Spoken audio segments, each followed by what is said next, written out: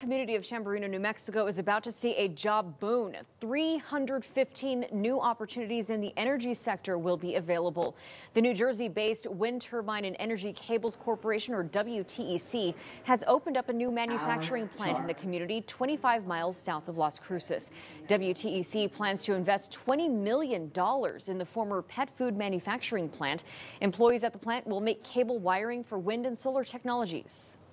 So when we found this property and started to talk to the people of New Mexico, everybody was extremely supportive in terms of incentives and welcoming, and it made sense to be here in New Mexico from a number of perspectives.